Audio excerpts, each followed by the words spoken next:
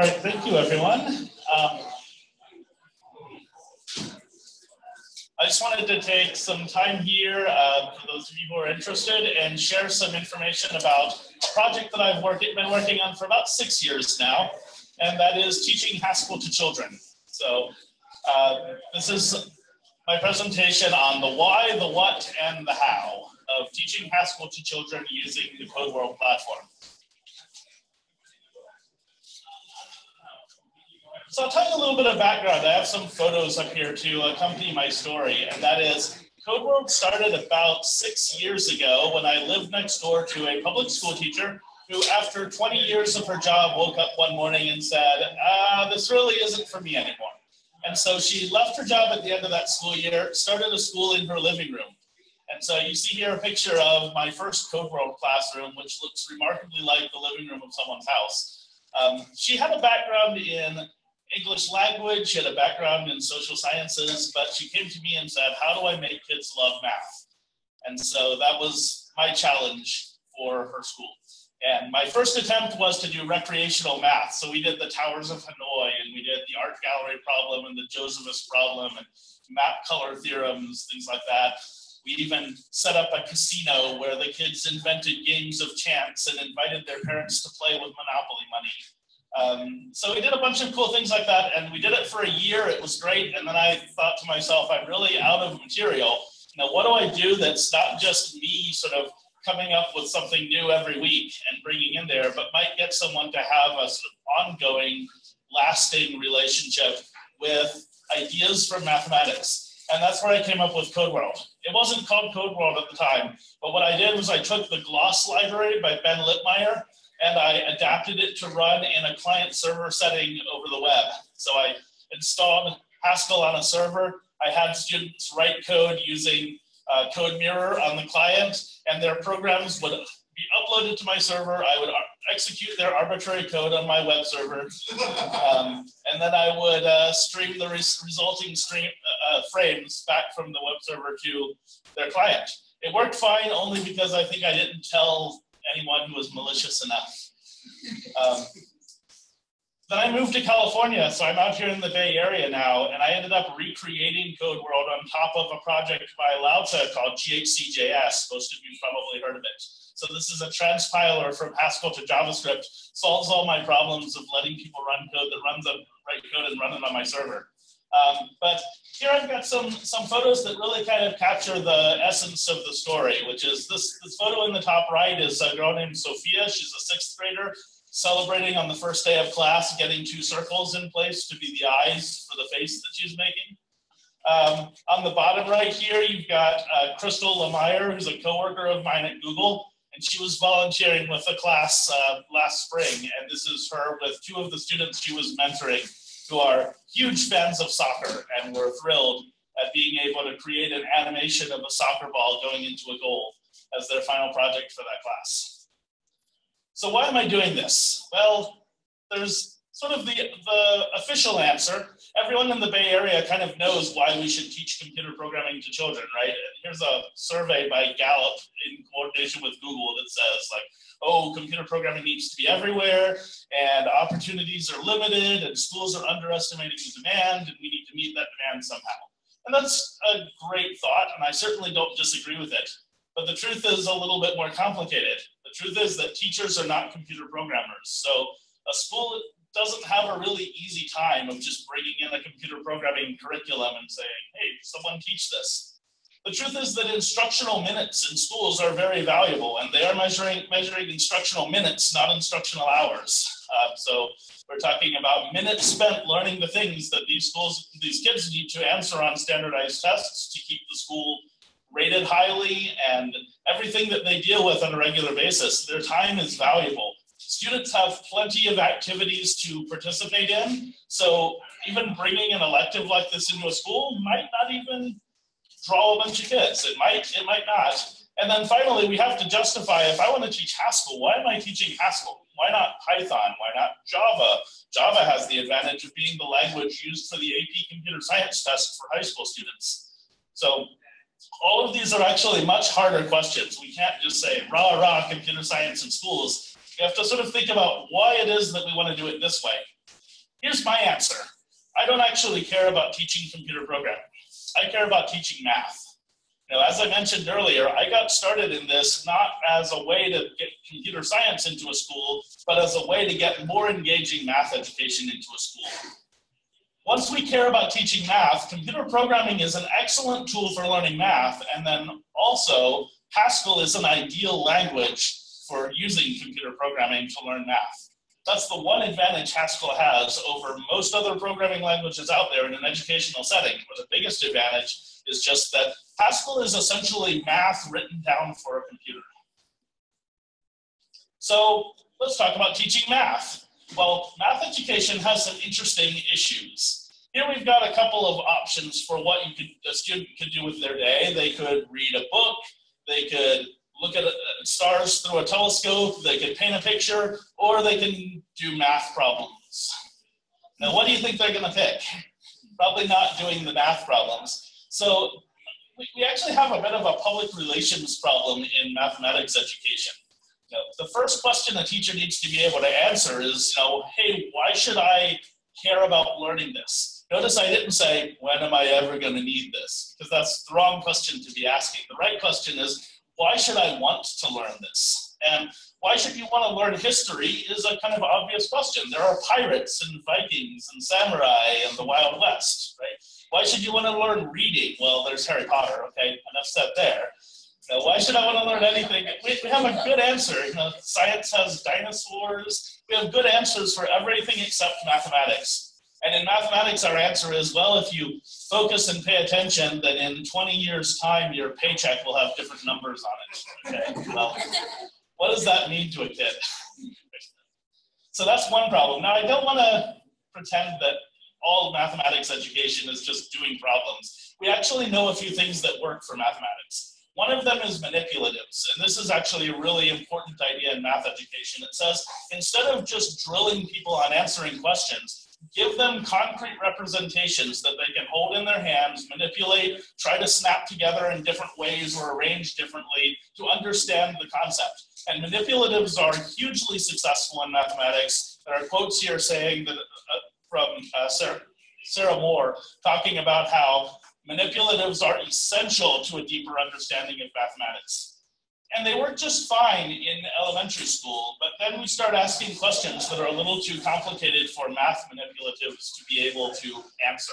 Now, I can buy manipulatives that are designed to teach the FOIL rule for multiplying binomials, but they're not really the same thing. They are no longer these flexible, strong, powerful ideas that I can manipulate to solve a wide variety of different problems. You can think of this almost like an API design problem. I don't want to create a custom-built API for solving only one problem. I want to create strong abstractions that are flexible and can be combined together to solve all sorts of different problems.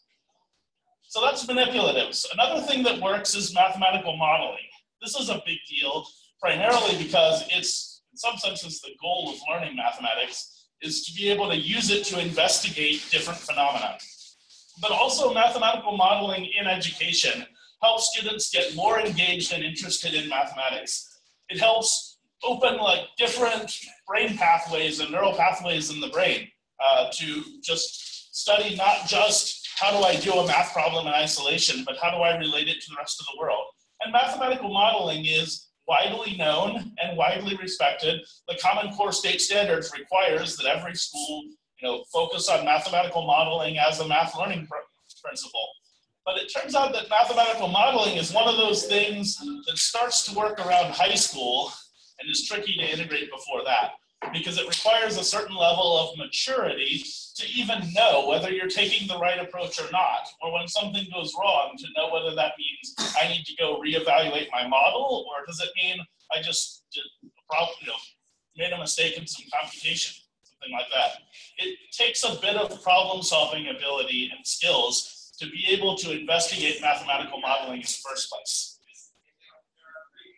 So those are two things that do work in math education, but only in certain limited settings. So the question we have is, how do I take math education and teach math which is concrete and manipulable and tangible, relevant and useful, scalable, so that it can be done at some level of complexity even before college level, but also is creative and exploratory and can be used for self-expression. So that's a pretty big task. The answer, though, is we can integrate computer programming. So on the top left there, you actually see an example of a picture drawn entirely by transformations of geometric shapes by a student in a CodeWorld class. So she put together sectors and circles and rectangles and polygons and made this interesting drawing of a parrot, a butterfly, some things like that. This is a student who took some simple mathematical abstractions and combined them together in very creative, very expressive ways, was thrilled by the answer, and was able to do it entirely on her own because she was guided by a language where she could see partial results. She could just click that run button at every step along the way and see what was happening and correct for her own mistakes as she moved along. We can also take programming and do experimental things. We can model paths of objects. Students build significantly more complex mathematics in a programming class than they do in a math class. I have students who routinely write 300, 400, 500 lines of mathematical expressions in a few hours or in a week, just as part of one of many exercises that they do in these classes. That's something that no mathematics teacher would even dream of. It's also collaborative and social. They work together.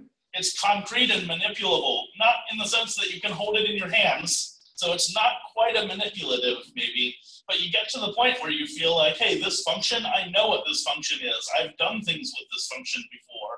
I've put these two functions together and composed them together and seen what happens when I set them side by side. There's a lot that this has in common with those manipulatives. And then it's also just fun, and it's engaging, and it makes students happy. Sort of that's its own reward. Making kids happy is always better than making them sad. So we should teach programming to support math education. This isn't a new idea. Lots of previous programs have tried to go this direction. Logo, the turtle that we tell to turn and move around, was invented in the 60s and widely used through the 80s. Scratch is widely used today. It's a programming language with no syntax at all because programs are written by dragging around blocks that snap together.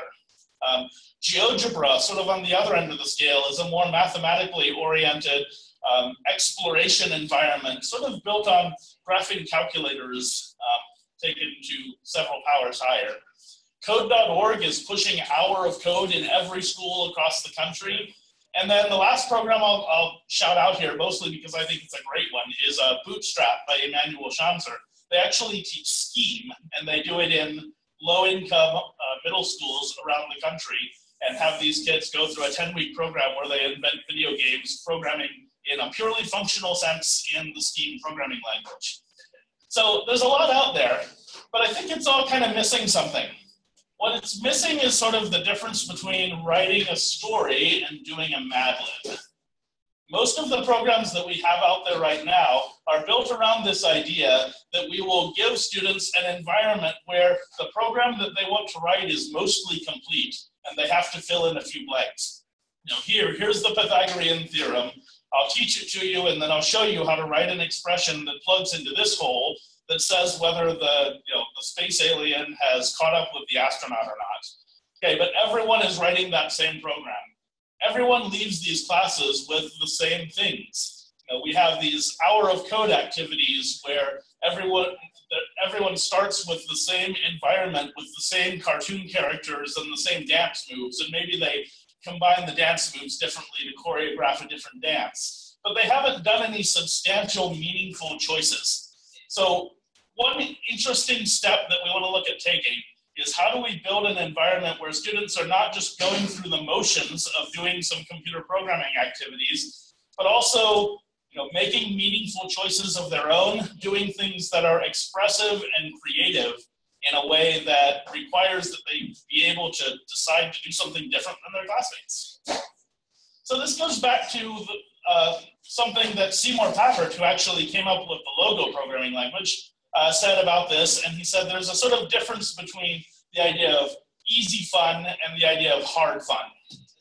He said hard fun is where students don't find something easy. They actually find it frustrating and challenging, but then they laugh about it at the end. And this should be our goal, right? We shouldn't make it our goal to have students who say, oh yeah, that was fun because it was easy. I didn't have to work too hard. Well, that means they didn't learn anything. We should make it our goal to have students who say, oh, that was hard and it frustrated me. And sometimes I wanted to throw my computer across the room, but I'm so glad I did it.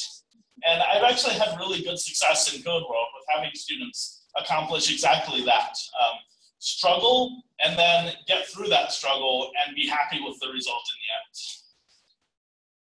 Okay, so that's why we should teach programming, but why should we teach Haskell? That was the second question. Why are we not just teaching Java or Python? Well, we're the Haskell hackathon. Of course we teach Haskell, right? Actually, that's not a bad answer. I think teaching what you're excited about is its own reward and worthwhile in its own right. But if I want to convince a school that they should devote their resources to letting me teach Haskell, then it's what I'm excited about sometimes isn't a good enough answer.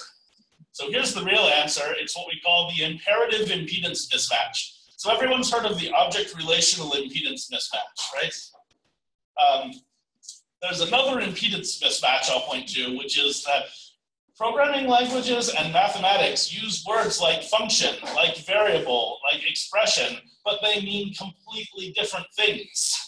So in mathematics, a variable is just a name for a value. In imperative programming, it's this weird box that I can put one thing in, and then I can take that out and put something else in there instead.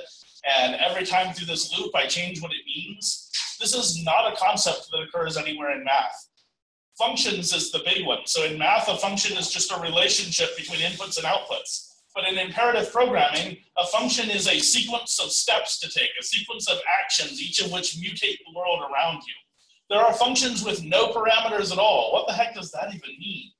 There are functions that don't return parameters, but cause words to appear on nearby computer screens.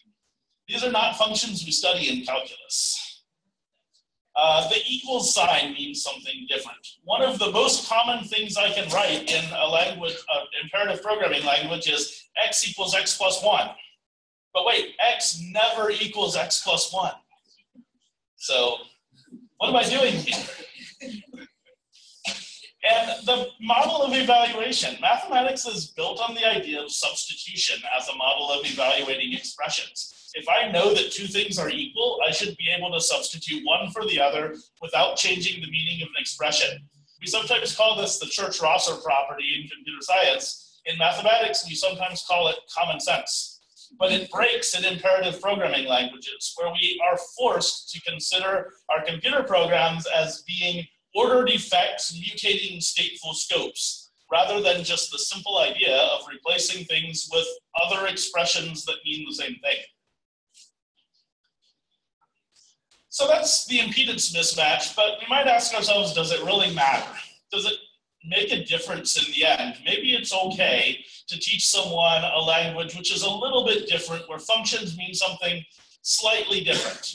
So we need to make the case that this is something that actually makes a difference. But that case has already been made by Marilyn Carson and Michael Ortman, who actually are not computer programmers, but did a comprehensive study at a large university of what predicted the success of freshmen in their calculus class. And they wrote that the concept of functions is central to this. And they're not the only people.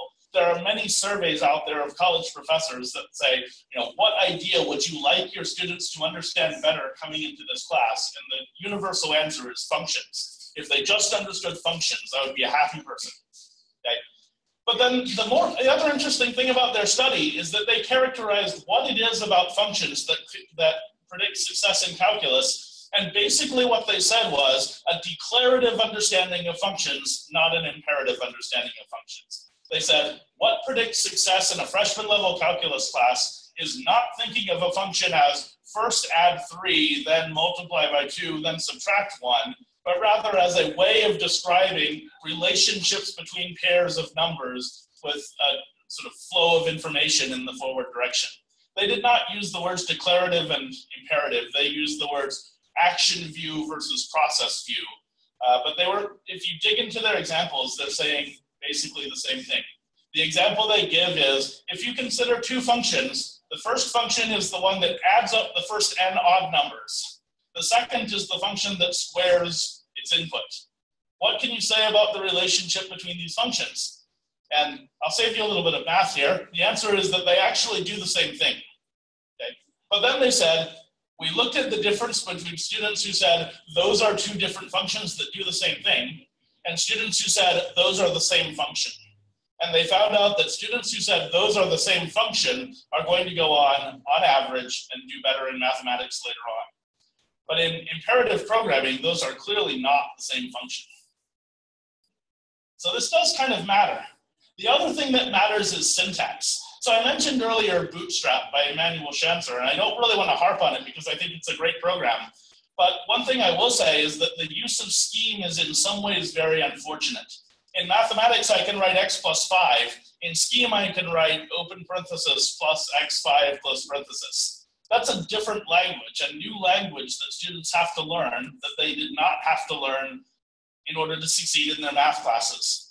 In JavaScript, I can write this function that's 2x minus 3, but I have to write function f of x, open squiggly brace, return. None of this, again, this is a new language. In Haskell, okay, I have to do a few things different. I have to use a double colon instead of a single colon because, I don't know, if I could go back in time and change one thing about Haskell, that would be the thing. I have to write number instead of a fancy R because I can't type a fancy R on my keyboard. Okay, I have to type an asterisk to multiply because math notation is ambiguous. But these are small changes in comparison with a completely different syntax. List comprehensions exist in very few languages. Haskell is one of them, and in Haskell they look the closest to set comprehensions in mathematics. And even piecewise functions, where we get the syntax a little bit different, the essence of this syntax is almost the same as the meaning that it has in a mathematics context. Yeah? I have to mention that Haskell can convert a lot of stuff on the right to almost exactly what's on the left. That's awesome. Yeah, cool. Okay, so the upshot of this is that everything else ends up teaching, okay, here's how you say this in math, here's how you say it to the computer. This is math, this is the computer. In CodeWorld, I can stand up there and with very few adaptations, I can say, hey, we're gonna write some math and the computer is going to understand us. And that makes a huge difference. Like that makes an immense difference because it means that instead of asking someone to learn concepts and essentially a new language at the same time, I'm able to say, hey, we're going to learn how to do cool things with the same concepts and the same language that you're already studying in your math classes. So that's the why. Okay. Now let me move on to the what. So I want to teach Haskell to students in public schools. So what do? Well, the first thing I did was I built an environment, and this has developed considerably over time. But let me tell you what it looks like now. It looks about like this. So here I've got a web browser. Inside that web browser, I have Code Mirror so that I can write Haskell code directly in the web browser. Once I've written that code, I click the run button. That code is shipped over to a server which runs GHC.js to build JavaScript, ships that JavaScript back to the web browser where it runs in an HTML canvas right there in the screen. Okay. There's zero installation, zero setup. It works on Chromebooks, it works on tablets, it works pretty much anywhere that you'd like to use it. So it ends up being basically perfect for schools. In schools, it's really important you don't have to install something because then, oh my goodness, how do you even think about the process of having computers in a school setting with some custom software installed on them? I don't think I would ever get a school to let me teach. I'll mention really quickly that there are two libraries that we can link this Haskell code against. One of them is called CodeWorld Base. The other one is called CodeWorld API. They are both options. I have made a bunch of simplifications to the Haskell Prelude for teaching middle school students, and those simplifications are in the CodeWorld Base library. The CodeWorld API library is an idiomatic Haskell library that can do all of the same things, that has all the same graphics APIs available to it, but doesn't do a lot of the simplified Prelude stuff that I did for CodeWorld Base. So you might have mentioned some things like my numbers a couple slides ago were called number. Well, number is not, not a normal Haskell type, but it is in my prelude. So there are some other changes we'll look at as well. But both of those libraries are available. So from a student's perspective, they want to know, well, how do I make graphics out of this thing? How do I put something on the screen? And we start that with the coordinate plane. Now, every computer programmer knows that on the coordinate plane, the point 0, 0 is in the upper left, x grows to the right, and y grows down, right?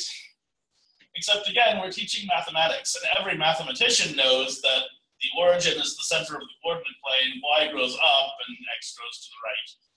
Also, every computer programmer knows that the coordinate plane is measured in pixels. Except that doesn't work out so well for teaching middle school students. If you ask them to do math with numbers like 632 and 412, then they just space out and they don't even try. So we can go back to the mathematical way of measuring distances in abstract units, and we scale our coordinate plane in CodeWorld to range from -10 to 10 in both directions. These are numbers for which students already have number sets. They know what happens when you add 6 and 3. But they don't know what happens when you add 612 to 305. Okay. It has the secondary benefit, though, that when they want more precision, oh, well, now we get to introduce fractions and decimals. So that's something we wouldn't have gotten to do on a pixel-oriented plane that we can do here. And then we provide them with a simple API. And the goal here every step of the way is going to be, what is the simplest abstraction that can accomplish what we want? The basic picture API comes from Gloss. So I don't know how many people have worked with Gloss. It's a really radically simple way of putting graphics on the screen, just based on the idea of a few primitive shapes, a few transformations, mostly actually similarity transformations that middle school students are already studying around the 8th grade, and then ways of combining shapes by overlaying them. So we get circles, rectangles, polygons. There are a few other primitive shapes like sectors and arcs. We get translation, rotation, and scaling, and then of course colors, because everybody loves colors.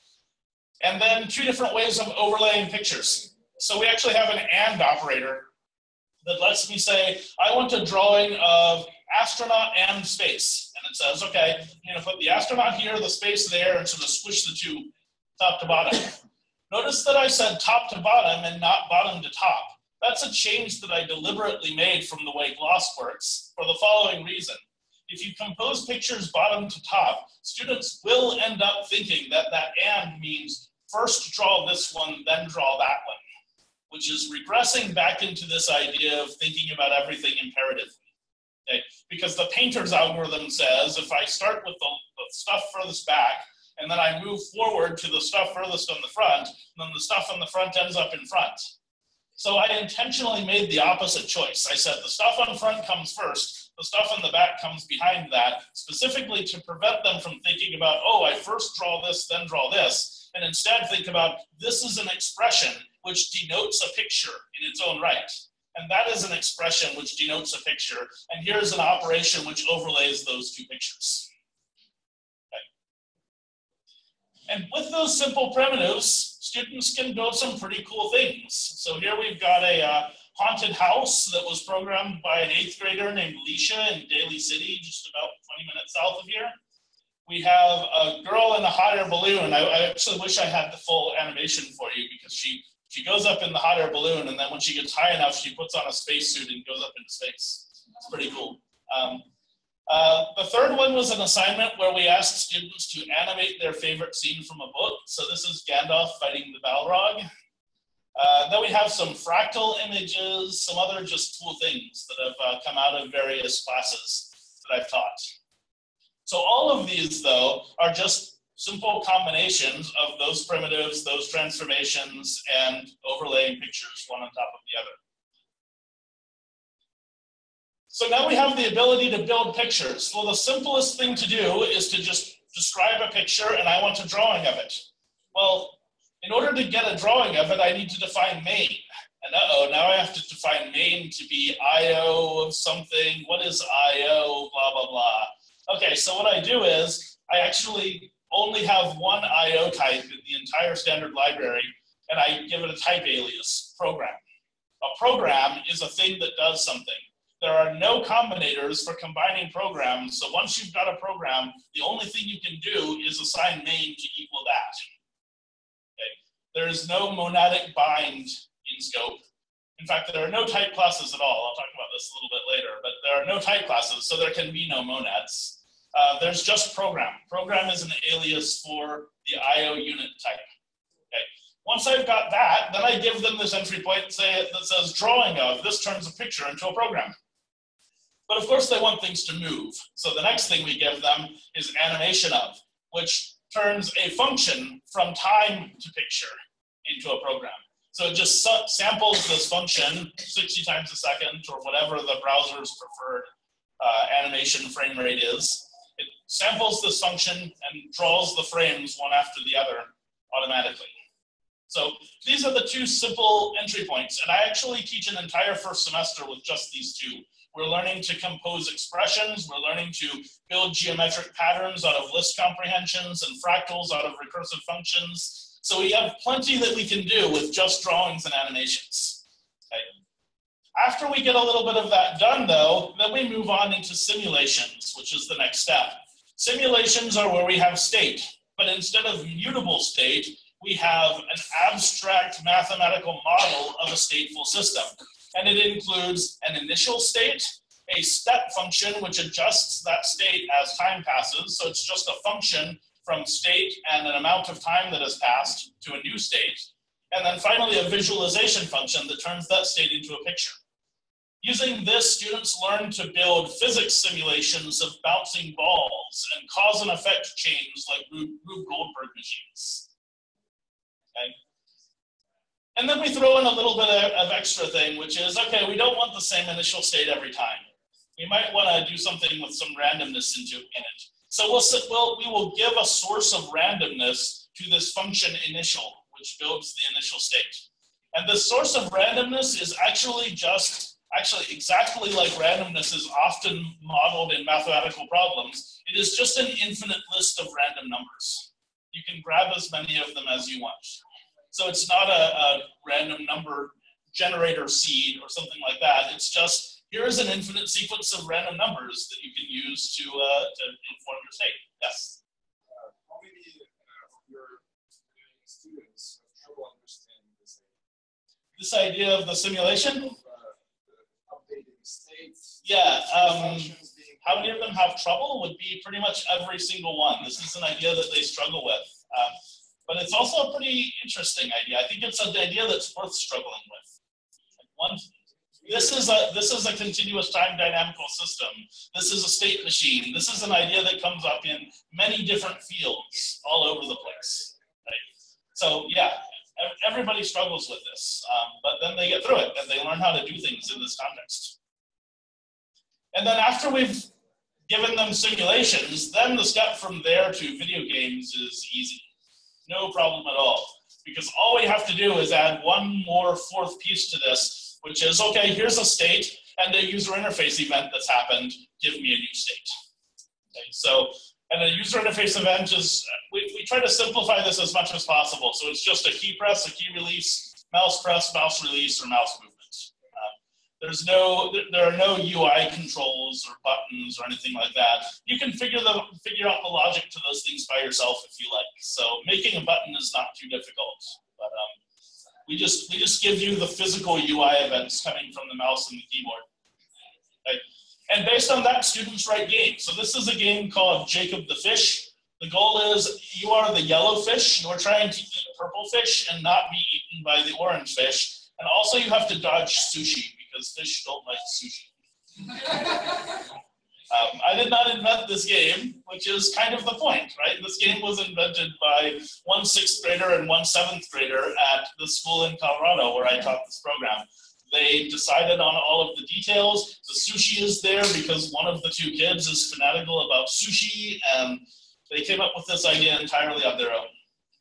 The same year, somebody else wrote an interesting game called Knight, Wizard, Archer, which is a lot like rock, paper, scissors, except with knights, wizards, and archers.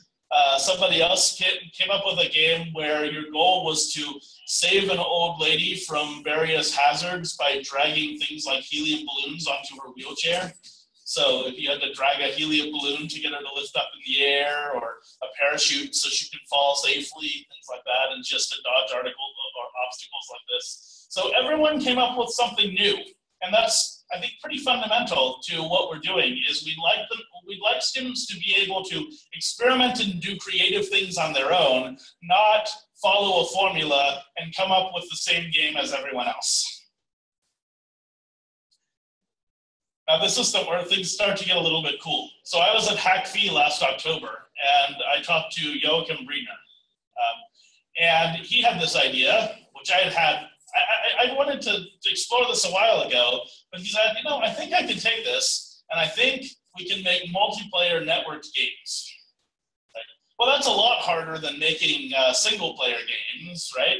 So he hacked away at this, and indeed he came up with a working system to create multiplayer networked games in CodeWorld, and there are 3 changes to this type signature versus interactions. The first is that you pass in a number of players, so you can make games for any number of players. The second is that when a user interface event happens, the event handler gets a player number that generated this user interface event.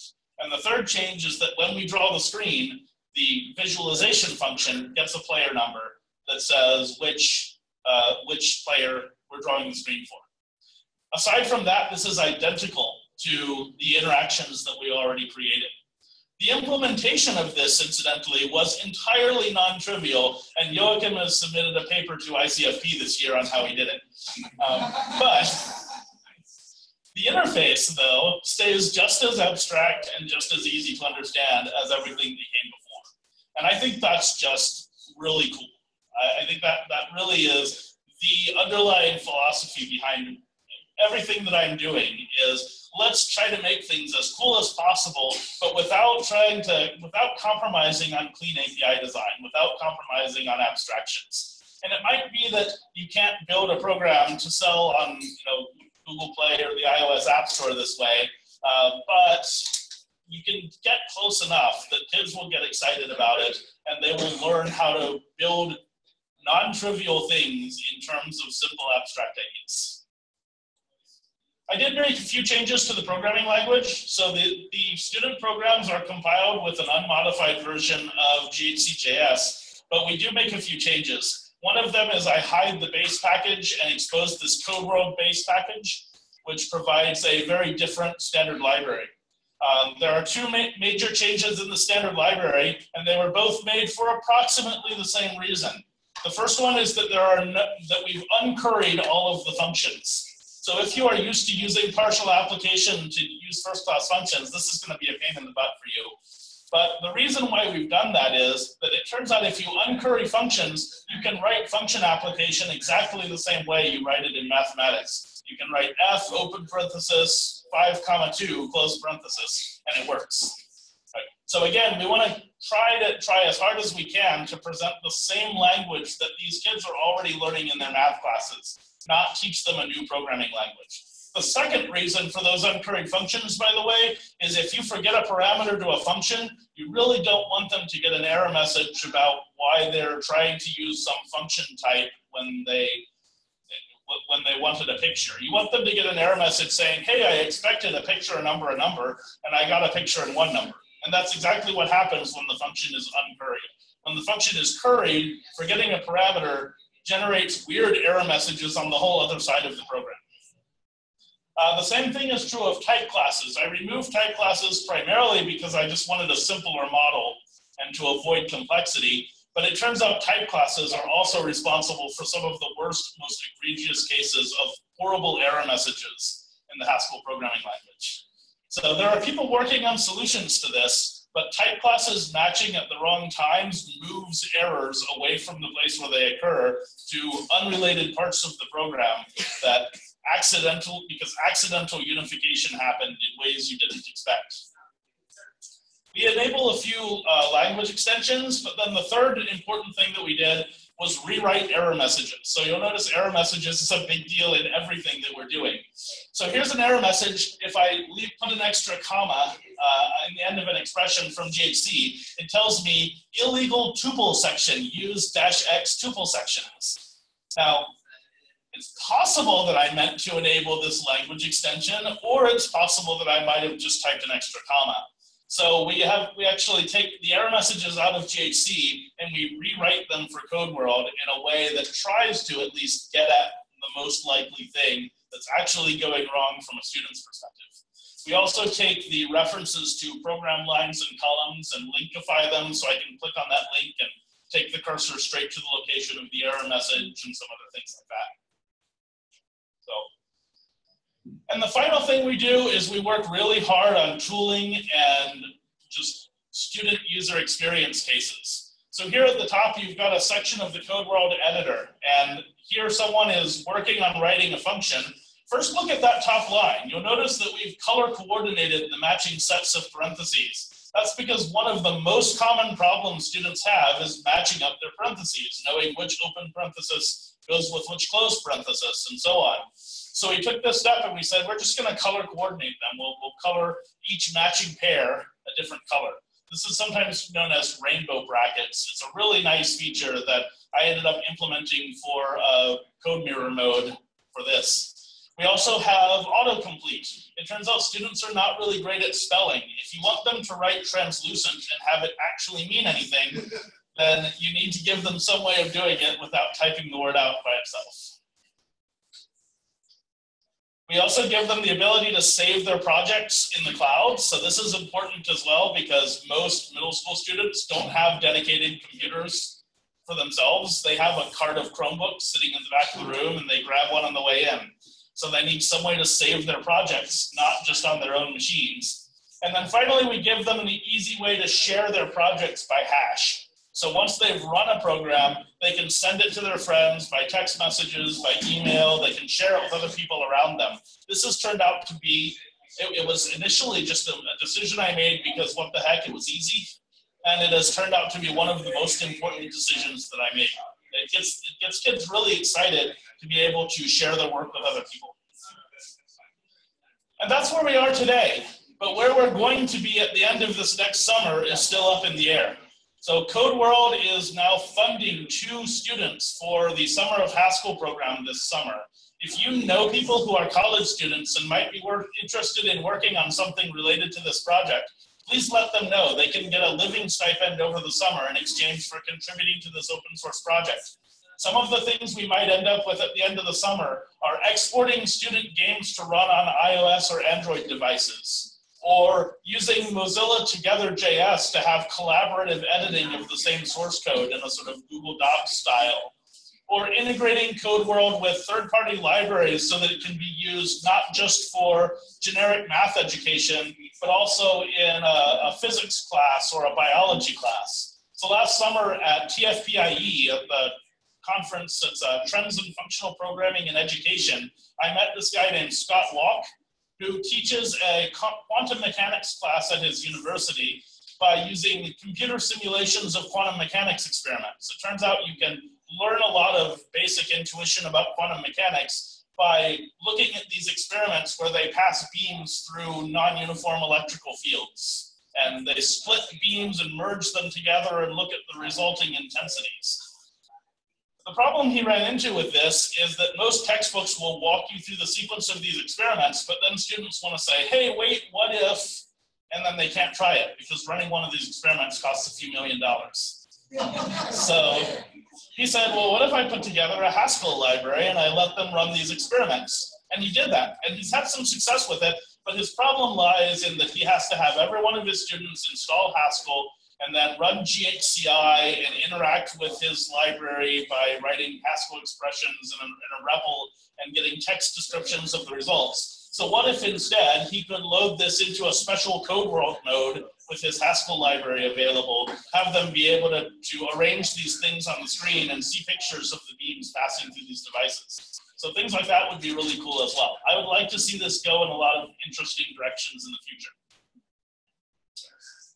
So that's what CodeWorld is, and hopefully what it will be soon. The next final question is, how do we make this work? And my story, as I told you, is back in 2011, I got involved with this school called LSV. I taught recreational math, and then I started this blog series chronicling my class called Haskell for Kids. Then I moved to California, and in California, I've taught in Daly City, I've taught in Mountain View, I've taught at 2 different schools in San Bruno. I've basically just been emailing schools and saying, hey, let me come teach Haskell in your school, and some of them say yes.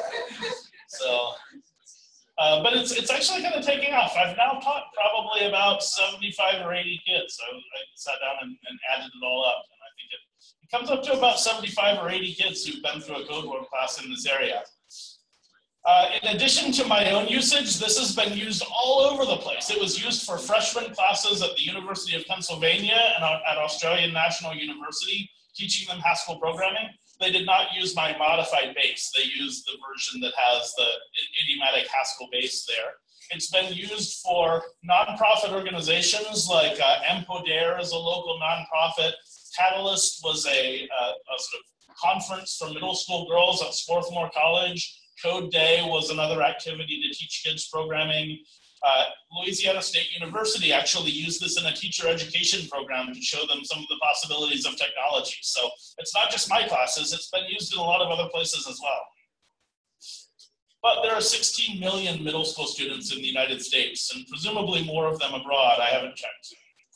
But, so how do we scale this to the point where we can reach more people than just a few people in one area? And the answer to that question is, well, we need some qualified teachers. We need good reference materials. Now, when it's just me teaching, it's good enough for me to say, oh yeah, if you need some help on that, feel free to email me or something. But I'm not going to tell that to 16 million kids. We need curriculum design and planning, something that a teacher can follow through without having lived and breathed this for 6 years of their life. And we need resources for students to get help. And I've tried a few things. I've actually worked with a lot of people. It turns out I work for Google. I spend a lot of time working for Google, so I don't have a lot of time to do some of this by myself. But I have met people and I've paid people to do things like write a textbook using CodeWorld, write lesson plans using CodeWorld, try to prepare some PowerPoint presentations teachers could use to teach this in their classes. And all of these processes follow the same basic sequence of events. First, I'm really optimistic and have this really great idea. Then I sort of get started on it, and we go through all the nuts and bolts of making things work out. And then we show it to a teacher. And the teacher invariably says, this is great, but I still don't know how I get started using this. Or this is great, but it's just not enough. And then we end up sort of saying, okay, we need more help. So this has happened a couple of different times, but the good news is that we've learned a lot about what exactly is needed to make this succeed in the future. So this is my current plan. My current plan is pretty ambitious. We have started raising a budget to spend on developing CodeWorld. So the New York Haskell Users Group is sort of acting as an umbrella organization for this. We've raised so far, I think, $60,000 to spend on developing course materials for CodeWorld. We would like to build a complete video tutorial sequence, teaching CodeWorld from beginning to end.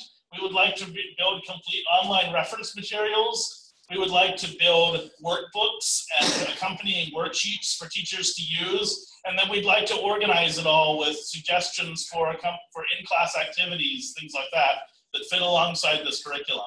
So we have a pretty ambitious plan here. That's not enough, though. It's not enough to just say, here's the strict informational material that you need to make this work. We also have to keep it fun and engaging, and we have to develop a positive culture. So I'm also working with a comic artist in Spain, a guy named Christian Mira, to write a comic book about the process of learning to program, as using the metaphor of some kids who find a robot and try to coax it through life.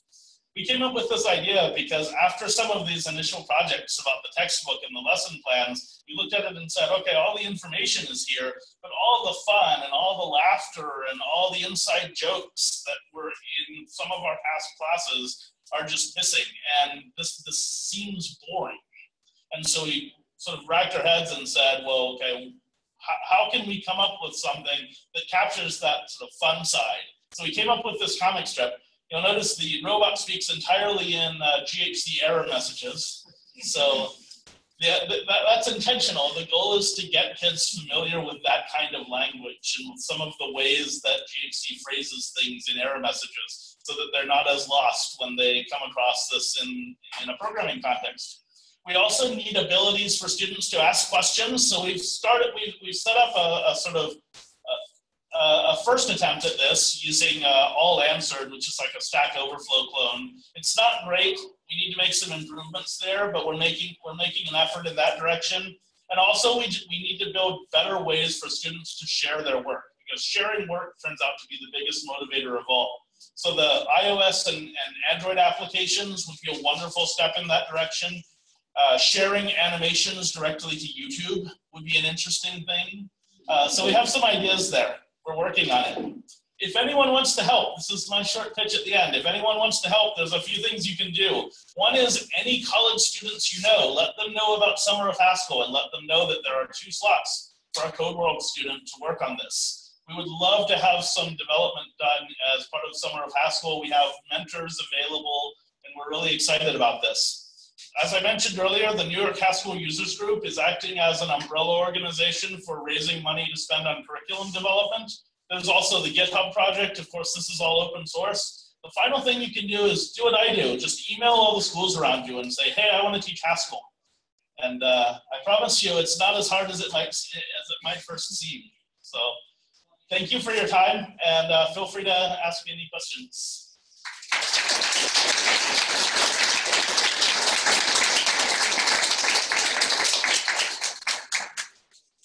Questions? Yeah. Yeah. What was that college professor you were talking about who was trying to use wants to use CodeWorld to teach quantum mechanics? Oh, that was he doesn't specifically want to use CodeWorld, but what he has done is he's built a Haskell library called Learn Physics. It's on Hackage. It has this language called BeamStack that lets you design experiments using beams of particles passing through magnetic fields and look at the resulting intensities of the beams after passing through splitters and mergers and things like that. I was riffing off of that a little bit in the sense of, hey, wouldn't it be cool if we could not only do this, but make it graphical, something that you can look at? I did mention it to him at the conference, and he seemed interested, but I don't want to characterize him as wanting to make this happen in CodeWorld. It's something I think we both agree would be cool if it happened. Yeah. Just how do you deploy the server for CodeWorld? And does everyone use your server, or do you help them deploy their own? Yeah, so everyone mostly uses my server, yes. There are a few people, I think the Louisiana State University class built and deployed their own server because they wanted to make some modifications to it. The server is open source, and there are scripts to install and build it and run it. I personally host my own copy of the server on Google Cloud, so it's just sitting on a virtual machine out there. Yeah. Have you found some areas of either programming or math that are hard to teach? Yeah, I think it would be very difficult to teach computation skills, long division, things like this, like that in this framework. So it doesn't cover 100% of the curriculum. If you look through like the Common Core State Standards for mathematics, you find that this is relevant to about 2/3 of them. The biggest areas that are missing are probably like those computational skills and also some of the data analysis stuff. You can imagine designing data analysis activities using CodeWorld, but using CodeWorld doesn't implicitly teach you data analysis skills.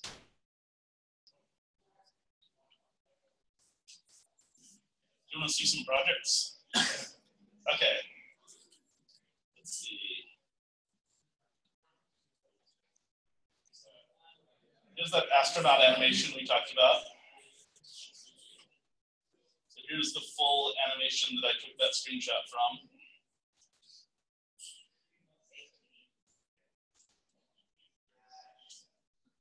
This is a student at a school in Mountain View.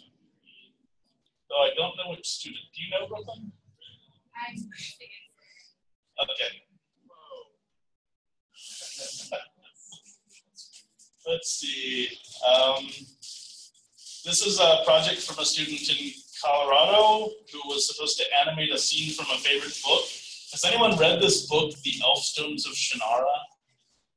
Okay, so this is a scene from that book.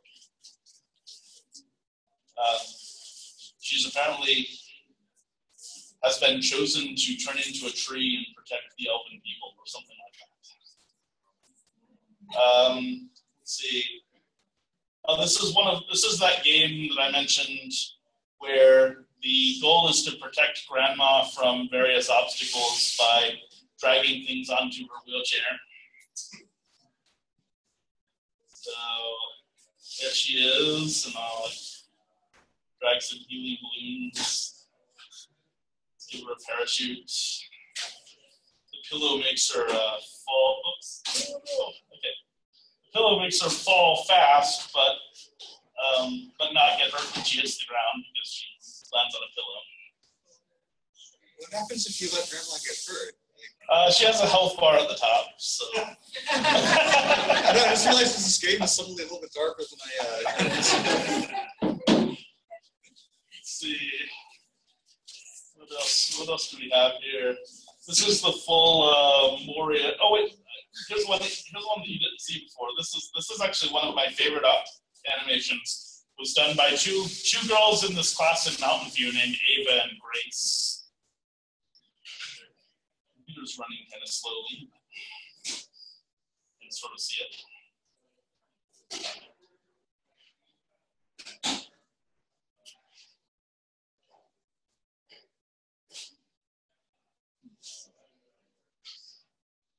So they were very happy about that one. It's one of my favorite animations. Let's see if I can find another one that looks good. I'm trying to find student projects. This is the Lord of the Rings scene. So this is Gandalf fighting the Balrog.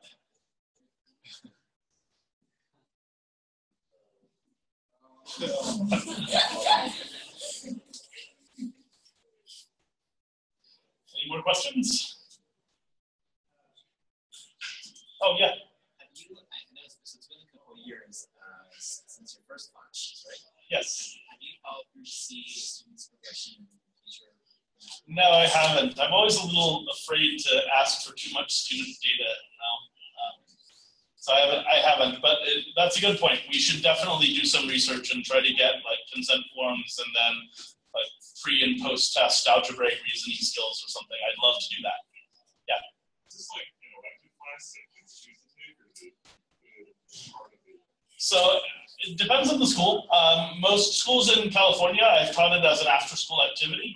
The school in Colorado, I sort of lived next door to the person who ran the school, so I was able to just make it a regular part of their school day. Though even then, it was 2 days a week, so it wasn't an everyday thing. Yeah. So if you do track progress, you have to ask them if they think the two functions are the same function. Right. So if we track progress, we'll have to ask them that function distinguishment skill. There might be services that do that kind of thing. Yeah. Could be. I haven't looked into it. Yeah. You mentioned they struggle with keeping parentheses intact together. How do you practice a lot of just basic text editing? How much is there to do the actual text? I have not spent time on text editing. I think most of the students who show up expecting to learn how to make their own stuff would probably revolt and overthrow me as teacher of the class if I tried to make them spend a week on just text editing skills. So I haven't tried it. I'm always sorry. Yes, they are. I think parentheses and spelling are the two big ones.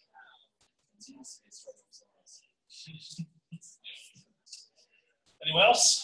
Yeah. I just want to say that, so because I learned Haskell for the first programming language, all Haskell books that I read or looked at before courses were online, they all, one of the first things they told you is like, oh, in Haskell, you can't do X, X plus 1. And Right. for me, because I didn't know any other programming language, that was really confusing because I was asking myself, why would I think that I could? Right. And so, Yeah. and so I think that just kind of avoiding that environment, like, Yeah. it seems to me like you don't really have everything set up. You're kind of avoiding getting them into the mindset, like you're not saying those things that Right, and that's very intentional. There are a few things I didn't mention, like I have gone through my entire prelude and made sure that there are no functions that have a verb as their name. All functions are named as either adjectives or nouns, because functions, again, describe relationships. They don't do things. I will say that, you know, there's this sort of myth in the functional programming community that, oh, if we had all not been corrupted by those imperative languages, we would naturally think this way.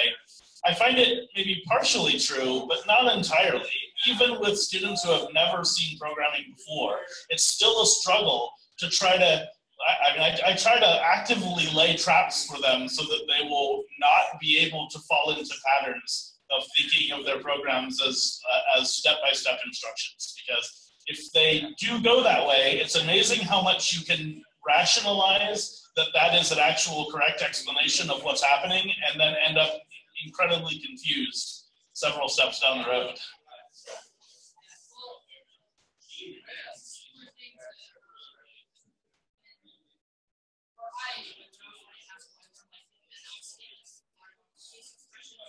Right.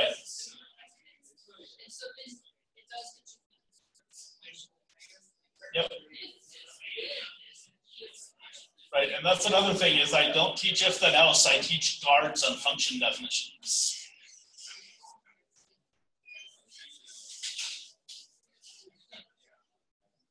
So it's an amazing, like, you know, I keep refining my list of things that trap students into going down the wrong way of thinking about things and misunderstanding fundamental ideas. And they are remarkably persistent. So it is a never-ending battle. Even for students who don't have the imperative background in the first place. So I can't imagine, you know, if you tried to come from having also learned Python at the same time. Yeah. Do you teach data definitions and destructuring? Where is that? We do, yes. We teach pattern matching, and not until about 3/4 of the way through the year-long class. But yes, after we get into simulations, then we do teach algebraic data types for defining their own data structures, and then pattern matching for destructuring binds. Yeah. So you mentioned about middle school kids. Why not high school? Yeah, good question. So why not elementary school? Why not high school? I feel like middle school is an ideal age because it's right in that interval between, you know, being able to think more deeply about abstract ideas, which elementary school students can't, but not being too driven by direct applications. A lot of high school students, if they're going to learn computer programming, they're going to learn it through an AP computer science class, and then that's going to be taught in Java because that's what the AP test is given in, or something like that. So middle school, I have a lot more flexibility to say, like, I think this is the right language for pedagogical reasons without having someone to come back and say, yes, but in reality, it's going to save these students $3,000 if they can score a 5 on APCS. Yeah. Is the curriculum open sourced, you said? Everything that I have for CodeWorld is open sourced, but the curriculum is still very much under development. So there are definitely openly available files I would be happy to point you to, but I don't think I have anything that I consider done enough to say that it's released. So that is a goal in the very near future. My goal is within 6 months to be able to have a different answer for you guys. Anything else? All right, thank you everyone for paying attention.